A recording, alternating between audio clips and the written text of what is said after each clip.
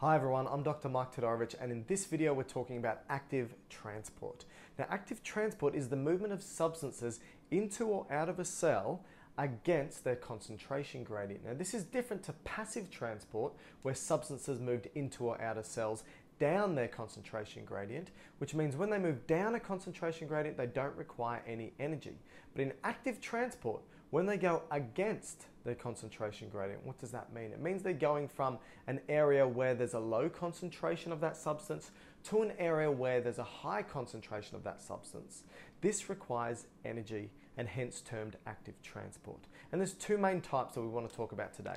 There's primary active transport and secondary active transport. Okay, so what I want to talk about first is the slide that I spoke about in the passive transport video. Remember, I said to you, if you have a slide and you're at the top of the slide, let's say this is a high concentration area.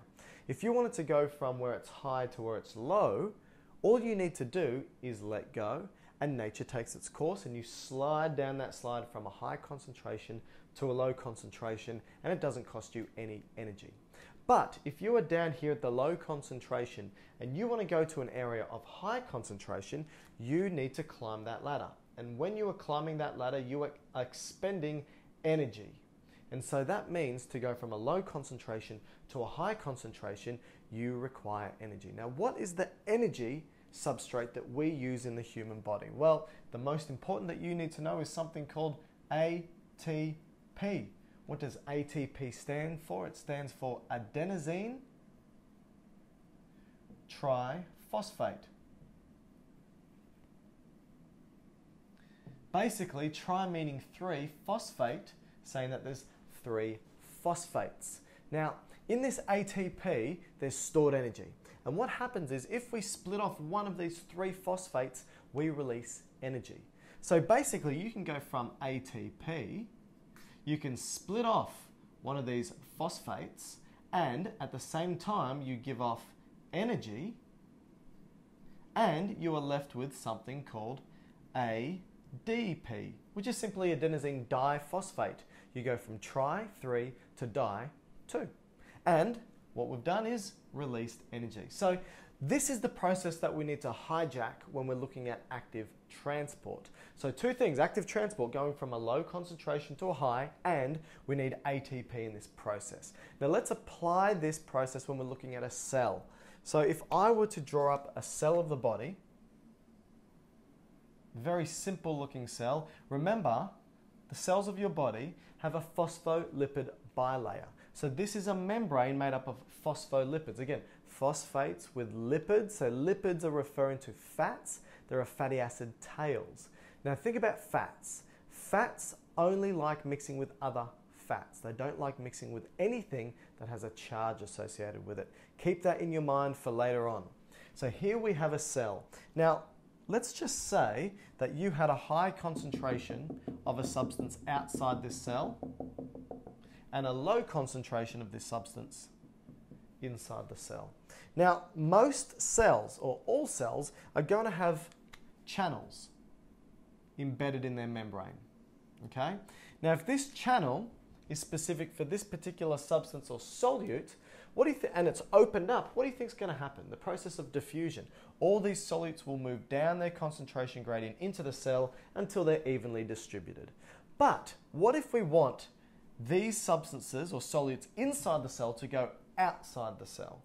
Well, this requires energy because it doesn't want to happen naturally. So what happens is this. These channels, which are now termed pumps because they're going to pump something against their concentration gradient, they will take these solutes. The solutes will usually bind into an area of that pump. ATP will come along, give that pump some energy in the form of releasing that phosphate. That pump will change its shape and open up, and it will let this particular solute out of the cell against its concentration gradient. Now in this process, where a solute is going against its own concentration gradient, using ATP, this process is called primary active transport. Primary active transport is where a single solute is going against its own concentration gradient using ATP as its primary energy source. Hence, primary active transport. ATP is the primary energy source for the process. Now, sometimes, for example, this solute that wants to go outside can't use ATP as its energy substrate directly.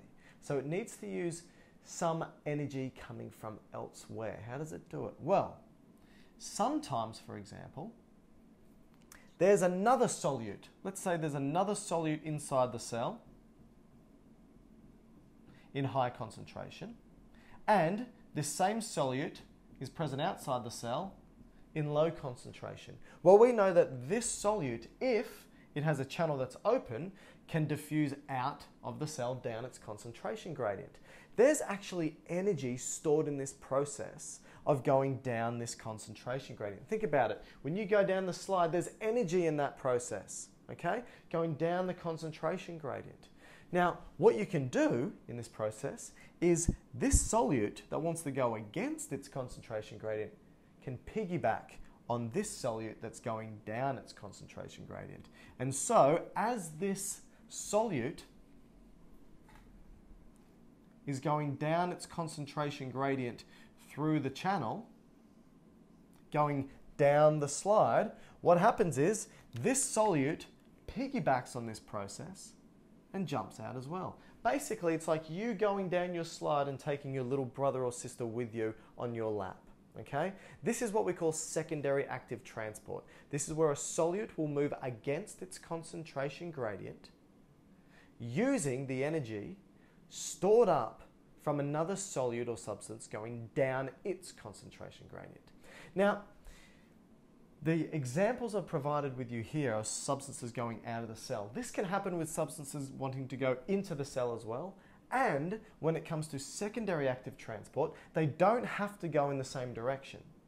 This substance that's going down its concentration gradient could go out, while the substance or solute that's piggybacking is going in the opposite direction inside. This is called antiport, where they're going in opposite directions.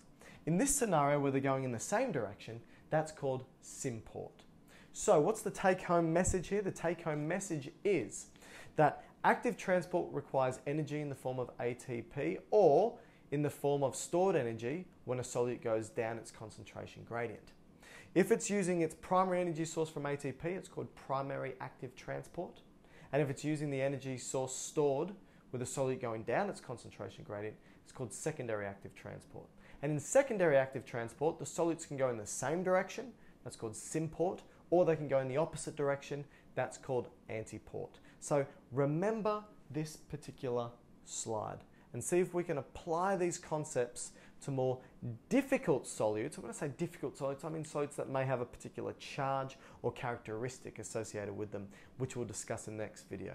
I'm Dr. Mark Todorovic, and this is Active Transport.